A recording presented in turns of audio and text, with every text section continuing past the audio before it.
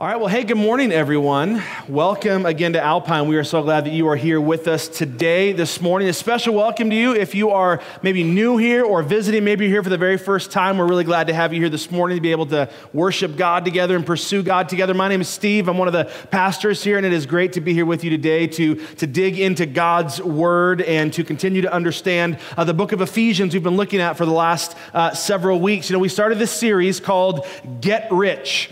And to some of you who are disappointed, it's not an Amway series or like a pyramid scheme about how to get rich, anything like that. We are looking at the book of Ephesians and going verse by verse of this book and discovering all of the riches that are available to us as followers of Jesus. That's kind of the theme of the book of Ephesians. You go through it. The book of Ephesians, if you haven't been here, it was a letter written by the Apostle Paul, written to the church at Ephesus around 60 AD or so. And he's describing for them all of the riches that are available to us in Christ. And now these riches are far better than money. The stuff that we can experience in Christ, it's so much infinitely more amazing and powerful than just earthly wealth. And yet that's what we can experience as followers of Jesus. And so each week we've kind of gone through the book and we've discovered some of the different benefits that Christ makes available to us when we are united to Him in faith. When we are connected to Him, we experience these blessings. And today we're going to look at another one of the great blessings we have as Christians, and that is the ability to connect with God in prayer. Now, I know that sometimes we don't really think about this, but I just want you to pause for a moment this morning and think about how absolutely amazing it is that you and I, whenever we want, can pause and we can talk to the one who created the universe. I mean, that's kind of a crazy thought when you think about it, that the Almighty God allows us instant access to Him anytime we want it. And yet so many of us fail to take advantage of that amazing gift that God offers to us. You know, I was thinking about my mom. And my mom is, she's in her 70s. That's as specific as I'll be, because that's not polite, you know, and she might be watching this. Hi, Mom. But here's what I was thinking about my mom. You know, she is one of these people that it took us a long time to convince her to get a cell phone. And when she finally got a cell phone, she got the Motorola flip phone in about, 2002 or so. She had that phone, and that's the phone she has had the entire time. And we've been trying to convince her over the last several years, Mom, you need to get yourself an iPhone, or at least some sort of a smartphone, And she, I would never need that. Well, possibly those things are a fad, whatever. So we've been trying to convince her. She wasn't interested. And finally, about a year and a half ago, we convinced my mom to get an iPhone. And we were all excited. Mom, you're going to love this. This is going to be great. You can do so much cool stuff with it. But here's the thing. We've discovered now, my mom basically uses her iPhone as if it was a Motorola flip phone. She doesn't do anything with it. When she turns it on, which is about 20% of the time, she just barely uses it to make phone calls. This really struck me because a while ago, they were coming to visit, and they pulled up into our driveway. They live in Seattle, so they drove up, my mom and dad, and they pulled up into our driveway, and the kids, and we went out to greet her on the driveway. And the first thing I noticed that really struck me was they were fidgeting with their dash-mounted GPS system, this old Garmin system they have that they put up on their dashboard. They had to unplug it and put it away in the glove compartment. And then as she's getting out, I'm unloading the bags for her. And one of the bags I unload, I look down, and there's her old digital camera in there and her camcorder with extra tapes just in case, to catch some moments with the grandkids.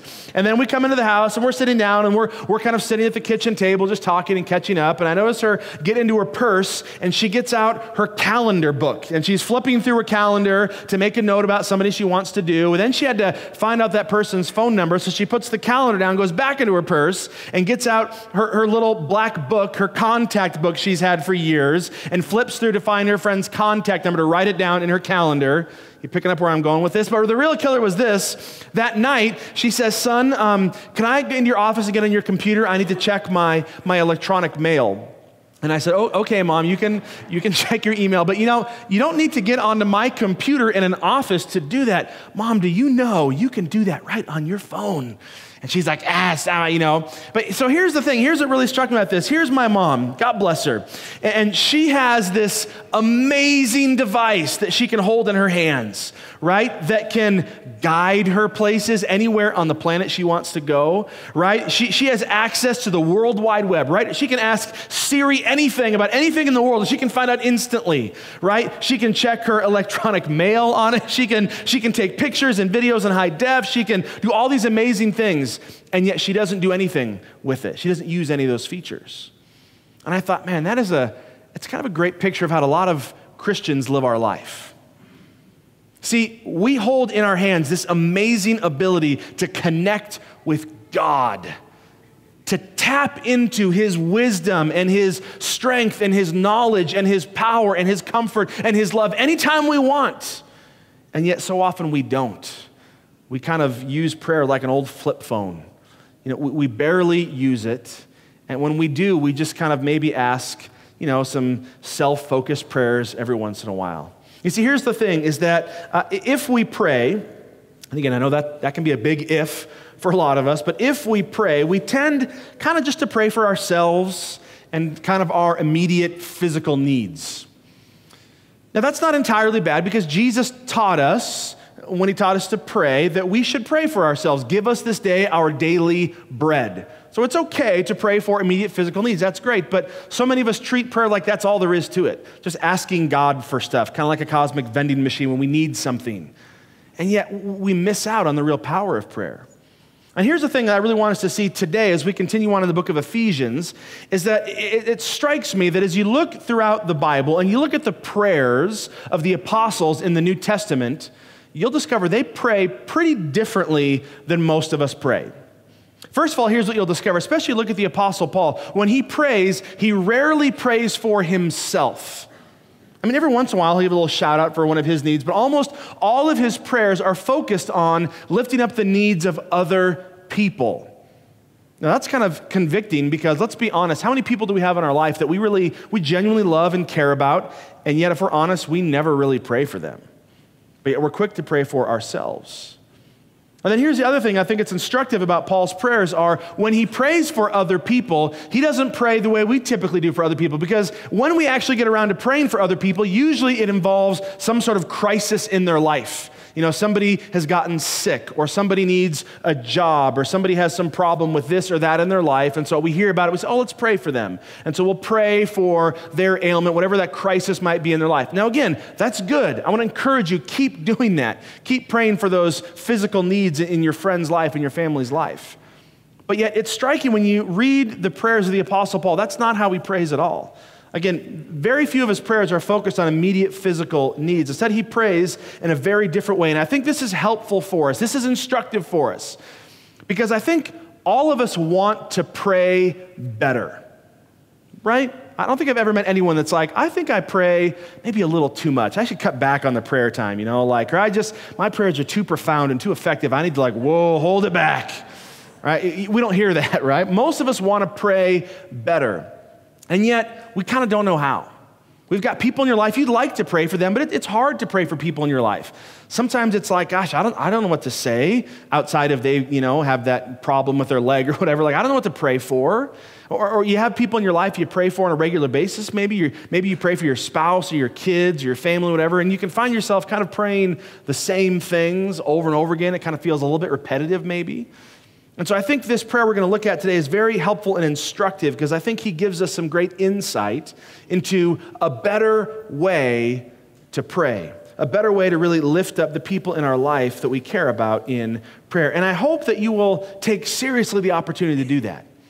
Because let me just say, think about this. Imagine if you had the ability to do something that would guarantee to make a positive difference in someone's life. You knew it would help them. And it wouldn't cost you anything. You wouldn't have to go anywhere. And yet you knew you could make a profound impact in their life. Would you do it?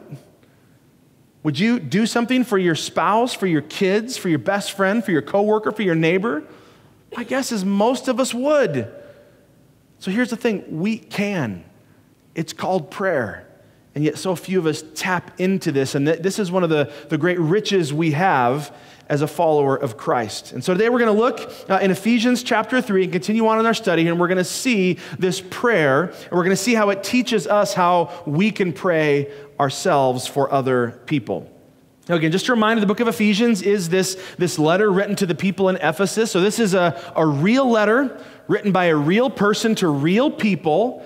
And so he's encouraging them. The Apostle Paul has this heart for this young Ephesian church that has grown up, this new church plant, and he cares about him. He wants to make sure that they really are grounded and strong and growing in their faith, and so he prays for them. And we're going to see the content of his prayer. But let's begin in verse 14, where we picked it up, and let's see kind of how the start of this prayer begins. Let's kind of see the setup for this prayer. Here's how it begins. Paul prays this. He says, "When I think of all of this, I fall to my knees and pray to the Father, the creator of everything in heaven and on earth." So first notice this. He begins and he says, "When I think of all of this." So what is the all of this he's referring to? Well, he's picking back up on a theme he started in verse 1 of this chapter. If you were here a couple weeks ago, we for the first few weeks of the series, actually, we kind of talked through chapters 1 and 2 and the start of 3, and the Apostle Paul describes all of these riches that we have in Christ. And then starting in chapter 3, he takes a little bit of an excursus that we looked at, where he talks about the nation of Israel and the Gentiles and his role and how it all works together. But now he's coming back to this. And so he's kind of saying, now, let me think back. And so he's really referring to all that he's talked about up so far in this book, specifically all of the riches that we have in Christ. All those things we've talked about, the fact that we are chosen and elected by God, the fact that we are adopted by God into his own family, that we are his children, the fact that the Holy Spirit of God comes, he promises in chapter 1, verse 13, and the Spirit comes and indwells us, is sealed upon our hearts. I mean, all of this richness that we have in Christ. And he says, when I think of all of this, what's his response? I fall to my knees. I mean, I love his response. I just fall to my knees in awe. I kind of picture this sort of like the way somebody falls on their knees before a king. And my wife and I, we just started watching this show on Netflix called The Crown. Anyone watching this show? It's kind of like the story of Queen Elizabeth. I know I'm kind of a nerd, but I have kind of this weird little obsession with the royal family of England for some reason. I'm like intrigued by it. And it's so interesting watching this because every time somebody enters the presence of one of the royals, they have to bow. There's all these like rules and, obligations they have to do. And I think, man, that's kind of the picture here, what I thought of, that when Paul, he thinks about going into the presence of God and he falls on his knees. And what does he do? He prays. He prays, and he prays to the almighty creator in heaven and on earth. He's reminding us here that as he prays, who is he praying to? The creator. I think it's a reminder to us that as we pray, we're not calling out to some weak sort of like JV type deity, right? We're calling out to the almighty, one and true, holy, eternal creator of all things in heaven and on earth. This is the God who has the power to change things. This is the God who is in control of things. That is who we are talking to. So don't forget that when we are calling out, we're not calling out to some weak, powerless God, but to the Creator. But notice what he says right before that, though. God isn't just this powerful, omnipotent being. He is also our Father.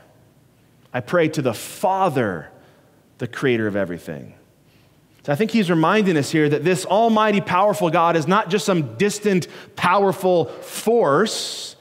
He is also our heavenly Father.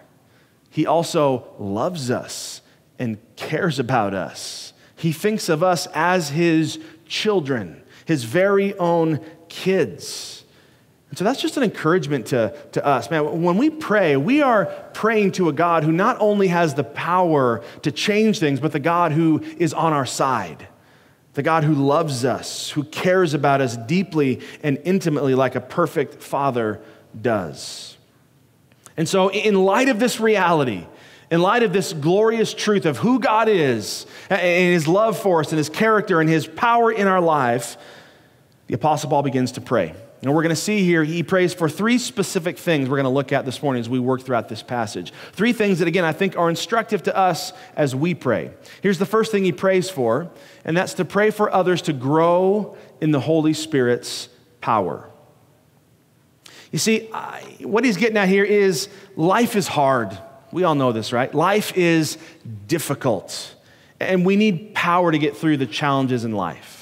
All of us have things about ourselves that we wish we could change. We probably all have some bad habits, some bad patterns of maybe sin that we hold on to, some things about our character that we know we don't like that we would like to change, but it's hard, right? It's hard to change.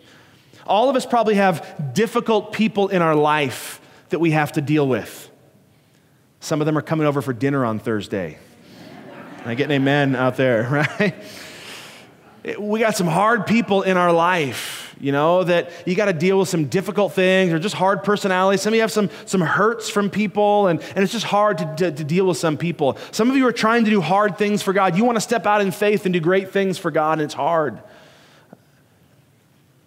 Life is just difficult. Some of you are navigating, I know right now, through some tough situations, through some tough decisions that you have to make, and it's hard. And in those moments, we need something beyond ourselves. And here's the good news. One of the riches we have in Christ is that as a Christian, you are not left on your own powerless, that you have a unique source of strength available to you if you would just tap into it. And that's what the Apostle Paul prays for the Ephesians. Starting in verse 16, here's what he says. He says, I pray that from his glorious, unlimited resources, that he will empower you with inner strength through his Spirit. Then Christ will make his home in your hearts as you trust in him. He says, I pray that from God's own well of strength, that he will empower you. And that is good news, because life is tough, and life's really tough when you feel like you don't have the power to do anything. You just kind of feel like you're stuck. That's what a lot of people feel, just kind of stuck in this life, lacking any power. I remember when I was a kid, I grew up on the water in Seattle, and I was sailing, and I was working on this boat. It was on a sailboat, and this was like a really nice sailboat that I'd been hired to work for a day on, and it was like an 80-foot, like a $2 million, super fancy sailing yacht. Right? And the owner was some rich Microsoft executive, and we're out there, and he hired to go out, and he wanted to sail his boat. And I mean, this boat was like amazing. It had every fancy gadget and whistle you could possibly imagine. I mean, it was like this beautiful boat. I remember being out in the middle of Puget Sound on this boat, and we were not going anywhere. You know why? Because there was no wind. I mean, it was just dead calm that day. And we had the sails raised, and they were just kind of fluttering in the wind. I remember looking down the little speedometer thing, and it said we were going 0.1 knots. I mean, that's like slower than the current moves, like we were just not going anywhere. And the owner was like frustrated. He's like, I bought this $2 million boat. I want to go out and sail this thing. And we're like, well, you can't do anything if there's no wind. And that's how a lot of us feel, I think, in life. And I got all this stuff going on in my life, and I'm just sitting here, and I want to move, but I'm just stuck. And you feel like you're going 0.1 knots because you've got no wind, no power. Well, Paul is praying here that it doesn't have to be that way. I pray that they don't feel stuck, that they would be empowered with inner strength through the Spirit of God. Now, I love what he says here. He prays that this power comes from God's glorious, unlimited resources. He's not asking us to conjure up our own inner strength. And he's saying God's resources aren't like there's a cap to it. God only has so much power to spread around, so you get a little bit and you get a little bit. Sorry, I ran out for you. No, it is unlimited, God's resources. And his prayer is that God's resources would come and make an effect on our life, that he would strengthen us on the inside, our inner strength. And the Bible teaches that, we all have this inner person. There's different ways the Bible describes it. We all have that inside of us, this kind of the seat of your will and your heart and your emotions and your mind and your consciousness. There's that inner man that we all have. And that inner man, by the way, according to the Bible, is broken by sin. And so if we're going to have any real change from the inside out, it has to come from God, from His Spirit coming in and giving us that inner strength we need to overcome those difficult temptations in our life, to deal with those difficult people, to make wise decisions, to have the Spirit grow its fruit in our life of love and peace and patience and goodness and kindness and self-control, all those things. That comes as the Spirit comes and He strengthens us inside. And then He uses this kind of interesting image, and then Christ will make His home in your hearts as you trust in Him. You see, when you trust in Jesus, the Bible says that He comes and He takes up residence in your heart. See, the Bible says that if you're a Christian, you put your faith and trust in Jesus Christ alone for the forgiveness of your sin, God isn't out there someplace. God lives within you. And so what Paul is saying here is, as God is inside of you, you want inner strength to kind of clean up your life so that it's a suitable home for Jesus. That's kind of the image he's painting here. Think about this, right? Again, a lot of you are maybe hosting Thanksgiving at your house this week, and so a lot of you are going to be doing some cleaning this week, right? And some of you guys have your honey-do list from your wife. You got to get up and you got to clean those corners that never get cleaned, and you got to put stuff away. You know, that's kind of how it goes. And you're entertaining people. Or sometimes, I know for us, when we have a guest coming to stay, we have a guest room, and somebody's going to be in our house for a couple days. There's always kind of this mad dash. You got to clean things up down there in the basement, make it look nice, you know. And so what I often find myself doing is taking and shoving stuff into the closet. Hopefully they don't see that. Under the bed, just move it out to the garage, behind the Toyota. Nobody will notice it out there, right?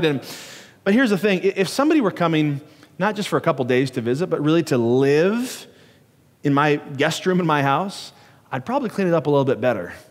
I'd want to make it a warm, welcoming, inviting place for that person to dwell. And that's kind of the image here that Paul is painting. Saying God is living in your hearts. So don't let it be cluttered up with all of that just stuff, that sinful stuff, that brokenness that's there. Ask for the Spirit to strengthen you so that your heart is a suitable home for Him. I mean, think about that in your life. Think about all those deep, dark corners of your soul. Those thoughts that you have that nobody knows about, those desires that you know nobody else really knows about, those broken ideas that you have in your life, those things you struggle with that nobody else maybe even knows. Do you think your life, knowing all that, is that a good home for Jesus? Is that a good place where He wants to hang out? And so Paul says, pray that you will have the inner strength to clean that up through His power. Again, this isn't a self-help project. This is through the power of God that He will help you to make your life a suitable home for Him to dwell. So I just want you to think about that amazing gift that you can pray for someone. So here's what I want to do. We're going to do something a little bit different this morning. We don't normally do, and hopefully nobody feel too weird about this, but I want to give you a chance this morning to put into practice what we're talking about right now. And so we're going to, a couple times this morning, take a little pause to pray, just quietly, silently in your seat, about this issue. So we're going to pray in just a minute. Don't get excited. The sermon's not over. Right? I'm not closing in prayer, but I want to give you just a minute, and I want you to think about someone in your life that you know could use some of this inner strength that comes from God. Somebody that you know in your life, maybe it's a spouse or a kid or a loved one or a neighbor or a friend or whatever, that is going through some hard things, and you know they need some of that empowering inner strength from the Holy Spirit. I just want to take a second right now and give you a chance to pray for them, like the Apostle Paul did.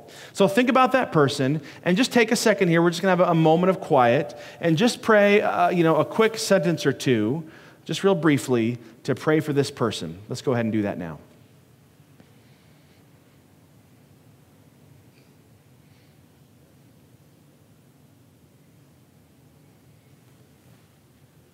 Amen. I know this is a short period of prayer here. This is the only time you're allowed to pray for them. Go home and pray for them later, but we want to just take a chance to do that now. So pray for those people. Pray that God would not just give you that inner strength, but help other people to do that as well. That's the first thing the Apostle Paul prays. Let's go on to the next thing. The next thing we see he prays for is for others to know God's love. See, it's so sad to me that so many people go through life and they don't really know or experience the love of God. So many people go through life, and the only experience they have with God, when they think of God, it's sort of a fearful, frightful, anxious thing. They just have this idea that God is out there, and He's upset, and He's wagging His finger and looking disappointed at them, and He's so bummed out by you. A lot of people just have that, or they feel that God is just kind of distant and cold. But so many people miss out on this crazy idea that God, when he looks at us, he is full of love, full of compassion, full of grace, full of mercy. That is God's primary attribute in how he describes his feelings toward us. In the book of Exodus chapter 34 in the Bible, it's the very first time in the Bible that God self-describes himself. This is really interesting. This is the very first time God says, here is what I'm like. And in Exodus 34, he reveals himself to Moses. And you know the first words out of his mouth when God reveals himself? He says, I am compassionate, and I am loving, and I am gracious. That is the primary attribute of God, his compassion and his mercy and his love and his grace. And yet so often we treat him like that's not true about him. And so look what the Apostle Paul says as he continues to pray for people. Here, his prayer continues like this. He prays that your roots will grow down deep into God's love and keep you strong. And may you have the power to understand, as all God's people should, how wide and how long and how high and how deep his love really is. May you experience the love of Christ, though it is too great to understand fully. And I love this language. He starts off, and his prayer is that their roots would grow down deep into the love of God in order to keep them strong. What does that mean? I was thinking about this, about a month or so ago, whatever that was, we had that tornado that came through here that went through, Washington Terrace. It was really bad, and we live up in South Ogden, so after the tornado went through, I remember driving down to Washington Terrace just because I was curious. I wanted to kind of check out some of the damage. I'm one of those guys that wanted to go see it, and so I went into this park. It's called Friendship Park in that area, and I remember our kids play soccer there, and I walked out to the park, and I see these 3 huge evergreen trees that had blown over in the corner of the park. And it was pretty interesting. I had to go look at it because, these are giant trees. These probably 80-foot tall evergreen trees just blown over on their side. And it was so interesting because you can see, if you've ever seen this, where they just kind of pulls up the ground and you have that kind of grass, underneath it. And you could see their whole root system. And so I was kind of checking out. What struck me was the root system for this incredibly huge tree wasn't, in fact, that big. It wasn't very wide. It didn't go down very deep, which is probably why it blew over in the storm. You see, that's what he's saying here. He's saying he doesn't want our life to get blown over when storms come. He doesn't want our life to be so easily knocked down. He wants us to have these deep, strong roots that will make us profoundly strong in him. And so what do those roots need to grow into? They need to grow into the love of God. Now think about that. There's so many different things he could have said that would cause us to have deep roots, but he chose to say into the love of God. He didn't say that your roots might grow down deep into knowledge of God. Knowing God is good. He didn't say grow down deep into serving. Serving is good. But there's something profound. He wants our roots to grow. If we're going to be strong, our roots need to grow down deep into the love of God. And his prayer is that we would have the power just to begin to understand this. He understands it's really hard to get this, just how wide and how deep and how high. It's kind of beyond the ability for words to describe. He even says in the next verse, I like how he says there, that I want you to try to experience it, though it's too great to fully get it. But his hope and his prayer is that we would begin just to grasp a bit of the love of God because he knows how powerful and transformational it is in our life, how it moves us from a place of fear to a place of grateful confidence as we stand before our God, and how that just totally changes our life. Again, I know it's hard for some people. Some of you have some background that causes this to be difficult. Maybe you grew up with a really difficult earthly father who was not loving, who was not kind, who was not gracious. And so it's hard for you to imagine a heavenly father who is those things. Maybe some of you grew up and God is just kind of this distant idea, so it's hard for you to really imagine that God is intimately concerned about you. Maybe some of you have all kinds of self-loathing, and you just have all this guilt and shame from some mistakes that you've done in your life, and you just feel like so bad about yourself. It's hard to imagine that God actually loves you. But Paul prays, God, I want them to begin just to understand a little bit of how much that they are loved by you. You know, there's this great hymn. I grew up singing it. If you grew up in a Christian church, maybe you sang it as well. It's called The Love of God. And it's kind of an old school 1800s style hymn. We don't usually quote those here on Sunday morning. But I just want to read just one verse from this hymn because I think it paints this beautiful picture, talking about the love of God. And he says this, the hymn writer says, "Could we with ink the ocean fill, and were the skies of parchment made, were every stalk on earth a quill, and every man a scribe by trade. To write the love of God above would drain the oceans dry, nor could the scroll contain the whole, though stretched from sky to sky." I mean, did you pick up on that image he paints there? He says, imagine that every ocean in the world was filled with ink, and the sky was one big blank piece of paper. And every person, all 7 billion of us on earth, our full-time job was to take a pen and just use that ink to write down the attributes of the love of God. We'd never be able to do it. We would never be able to fully articulate how wide and how deep and how profound the love of God is. But see, if we're going to experience God in any real way, it has to begin by understanding that. Maybe the most profound way in which we see the love of God is in the person of Jesus and in what Jesus did for us. The Apostle Paul describes this in another letter he wrote to the church at Rome. In the book of Romans, chapter 5 and verse 8, it says this, "But God showed you his great love by sending Christ to die for us while we were still sinners." Literally it says, but God demonstrated his love for us. God put his love on display for us in that while we were still sinful people, while we were still messed up and far from him, by nature objects of wrath, by nature separated from God, by nature his enemies, in that condition, God said, I want to show you how much I love you by dying for you. That is the most profound display of love. It's one thing to die for somebody that you really care deeply about. It's another thing to die for somebody who is your enemy.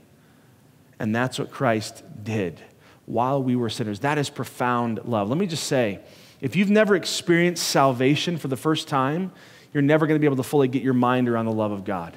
And some of you need to do that. Some of you are here and you've never really experienced the love of God or salvation because you're still trying to work for it yourself. You still think it's up to you to try to be a good enough person that hopefully God will accept you if you try to check all the right boxes and be a good enough person. Let me encourage you, if that's what you've been thinking, you're missing out on the truth. The amazing good news of the Bible is this, that while we were sinners, while we had done nothing to deserve anything, Jesus died for us. And he gives each and every one of us the opportunity, if you would trust in him, you can experience that salvation. If you're not sure if you've done that, let me encourage you, talk to the friend that maybe invited you here today or talk to one of us leaders here after the service. We'd love to share with you how you can experience that salvation day, because that's how you begin to experience the love of God. And that's so important because, again, the love of God will change you. It is transformational in your life. And so again, let's take a moment right now and just pause and pray. Think of somebody, maybe the same person, maybe somebody different in your life who needs to experience the love of God in maybe a new way in their life. Let's just take a moment and pray for that person. Go ahead.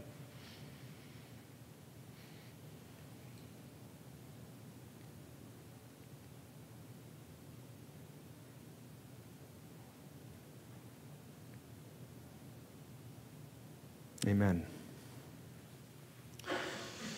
One other thing that we see in this prayer as the prayer wraps up. We've already seen his prayer for people to experience the power of God and the love of God, but there's one more really important thing he wants us to see, and that's this, that we pray for people to experience God's fullness, to experience the fullness of God. This is maybe the most difficult thing to get your head around in this prayer. It's kind of the most profound and sort of intangible, but yet it's very important because he prays for it. Look how the verse continues. He says this. He says, then you will be made complete with all the fullness of life and power that comes from God. See, his prayer is that we would be made complete as we begin to experience the fullness of life and power that comes from God. Again, this is kind of a deep concept here. What does this mean to be made complete? What he's basically describing here is there's this fullness of life and power that resides within God. And he wants for us to experience that fullness, not a little portion of God, not just a little taste of God. He wants the fullness of God's life and power to come and just indwell us so that we could be made complete or mature in him. Now, he's not saying that we might become God ourselves or something like that, but he's saying that we might not experience God at a distance, not just a little bit of God, but we would experience the fullness of the power and the love of God in our life, that God would be continually there pouring out his blessings and his riches into our life. So it's not a picture of like a dad who dies with a fortune and leaves an inheritance to his kids, and you get to spend that until it runs out. That's not what he's saying. He's picturing God like a living father who is wealthy beyond our wildest imagination, who never runs out of resources, and he doesn't just sort of leave it to us. He is constantly there in our life, and he's just sharing it with us day in and day out, giving to us of his richness and his love and his grace and his mercy. He prays that we might just experience that fullness in our life.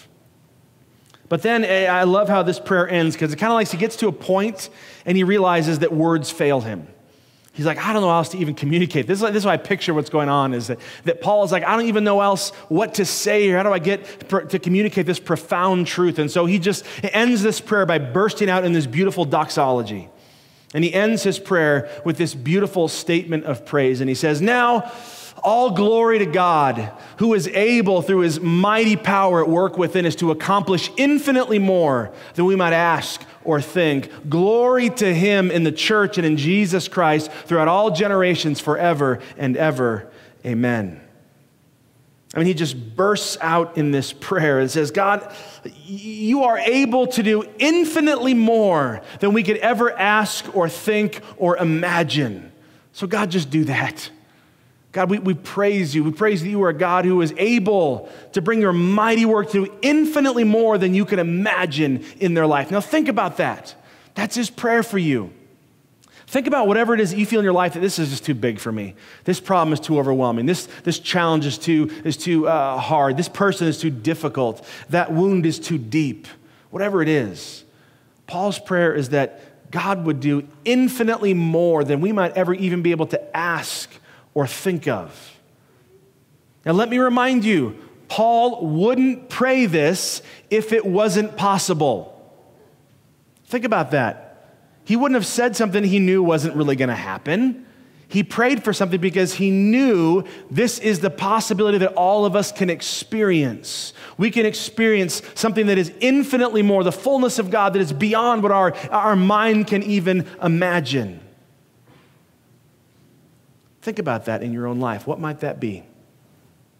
You know, I'm so encouraged when I have the privilege of being a pastor, so I get kind of a behind-the-scenes look into a lot of people's lives, and I get to hear these amazing stories of what God is doing in people's lives. And it's so encouraging. And I wish I had time to tell more and more stories. Let me just share a couple quick stories. There's a guy at one of our other campuses named Brian, and he's a guy that grew up in another faith. And in his 30s, he started to realize, wait a minute, this doesn't make sense. And he started to search the Jesus of the Bible and search out biblical truth. And he came to recognize the truth. And so he put his faith and trust in Jesus. And his life has been radically changed by this. But here's the thing. All of his family thinks he's nuts. They think he's lost it, including his wife, who's threatened to leave him over this. And yet when you talk to him, man, his light, he's just on fire. His face just lights up. He's so excited about the love of Jesus and what it means and the truth he has discovered. Only God can change a person like that and be willing to stand against his whole family who says he's crazy. There's another person at one of our campuses, and she's a person that shared the story that she grew up and she attended church every Sunday. And if you would have seen her, you would have thought she's the perfect person. But she said, this all came out, said, I was leading a complete double life. I was one way at church and with my family, but I had this whole other secret life full of all kinds of darkness and dysfunction and addiction and all this brokenness that was too shameful even to think about. And yet God convicted her in church one day and she just said, I can't do this. And she confessed to God, and then she confessed to her family, and all of a sudden God now is radically reshaping that family and bringing healing and wholeness. I mean, these are kind of things that blow families up, that in any earthly sense people are like, oh, that's too much. You're just going to have that family's just done. And yet God is able to do infinitely more than we could ask or imagine. And God is bringing healing and wholeness to that family, and they are moving forward in the strength of Jesus. I mean, it's awesome. See, God is doing this kind of stuff. Maybe God is doing something like that in your life right now. Or maybe you look at your life and you say, I really don't feel the power of God very much in my life. I kind of feel like, it doesn't have to be that way. Don't believe the lie from the enemy that you have to be stuck and that you don't really have any power. God can do infinitely more than you could ever ask or imagine. So again, let me stop and let's pray one more time for somebody in your life that needs that kind of help. Somebody in your life that needs to experience the fullness of God, that needs something big, infinitely more than they could even think or imagine. Take a minute and let's pray for that person right now.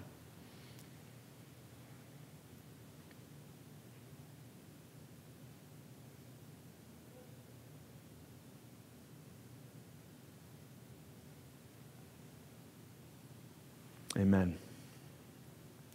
As we wrap this up and we wrap up this chapter here, our hope and our prayer is that you see what an incredible blessing that prayer is, how powerful prayer is, and that you don't treat prayer like an old Motorola flip phone, but that you try to experience the fullness, not just for yourself, but for other people. And so I want to close by praying for you, by praying for this congregation, for our church. And I just want to pray this morning the words right out of Ephesians chapter 3. So would you just join me as we close in prayer now, right out of this chapter. Almighty God, when I think of all of this, when I think of all of the riches that we receive from you, all that you have done for us, I come before you in thanks.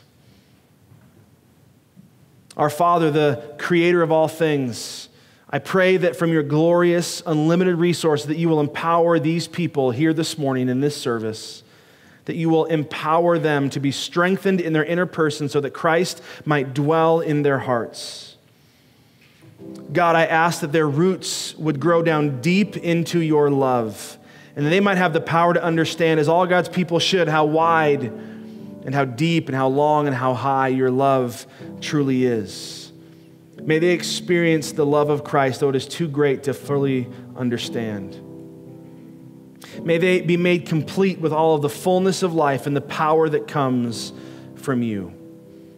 And now all glory be to you, you who is able, through your mighty work within us, to accomplish infinitely more than we might be able to ever ask or think. Glory to him in the church, in this church, and in Christ Jesus throughout all generations, forever and ever. Amen. Amen.